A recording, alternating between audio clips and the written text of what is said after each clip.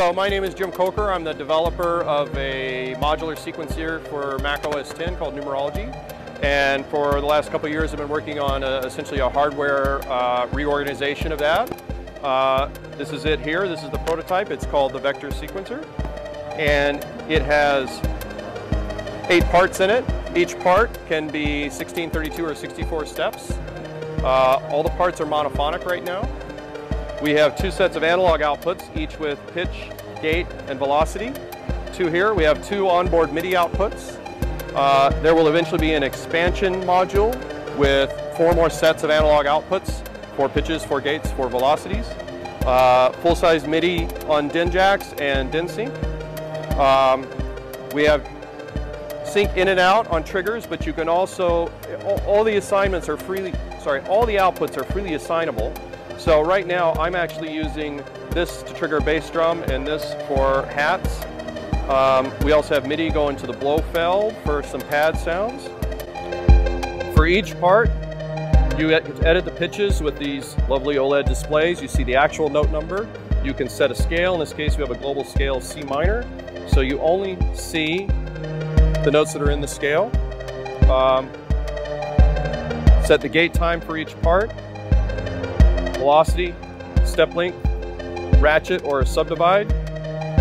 There is a new chance mode. This is new since NAMM. You can set one of about 50 operations. There's a few right there.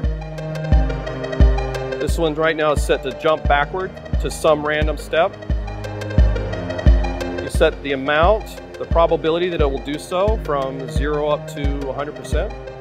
And then you can also set a bar, so all even bars, odd bars, 3rd bar, 4th bar, 8th bar. So it's a very easy way to set up fills in an ad hoc fashion. We now have 2 sub-sequencers, which are simpler 8-step only sequencers. You can set them modulate parameters on the main sequencer. Eventually you'll also be able to send them directly via CV out. So you could have, say, your main sequence is 16 steps, comes out the pitch output, triggers out the gate, but your velocity output is used for a subsequence running in 3 or 5 or 7. Sequence controls, start step, and the length. So this is the length of the pattern playing. All the sequences have room right now for 16 steps, eventually 32 and 64. And you can change the start step, so you can basically window through the sequence. Directions, forward, backward, alternating modes, and random. Hard sync is a way to force the pattern to reset every so often, every number of beats.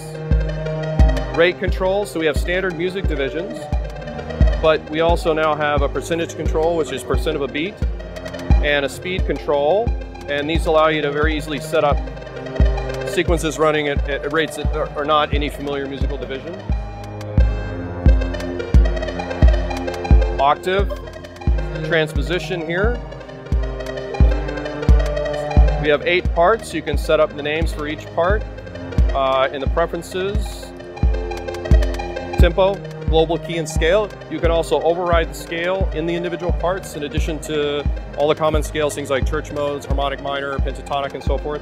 You can also set dominant, major, and minor 7th chords. So you can set it up so you can very easily have a chord going, very quickly, almost randomly set up a pattern, a sequence, but your pitches are fixed to that chord. Let's start with the drums.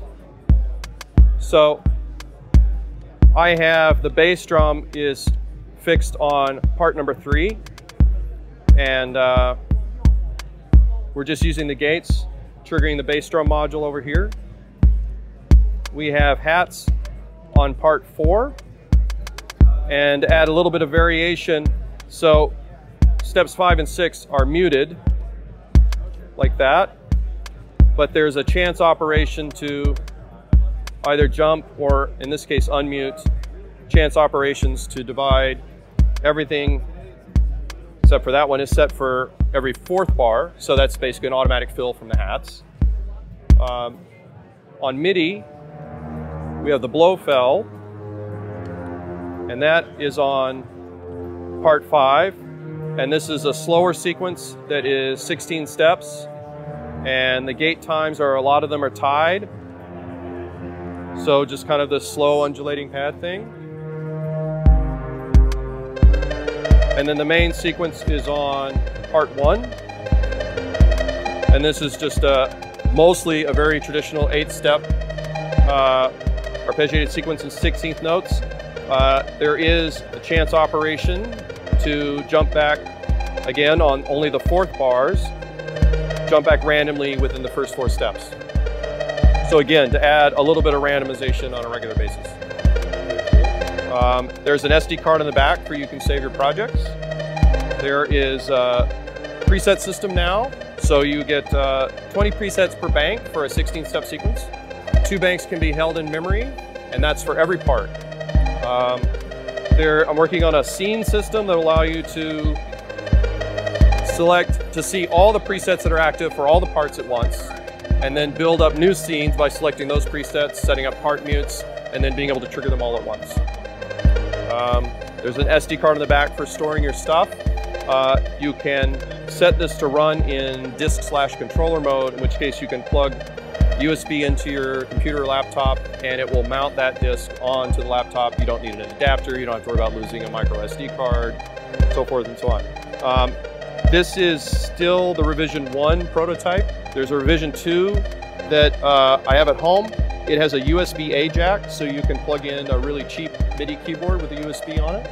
You can use that to program sequences, transpose sequences, trigger things, and maybe even a launch pad at some point. So I have a little mailing list where I send announcements out as I, get closer and closer to the final delivery date. And people that are on that list will get first dibs on the pre-order.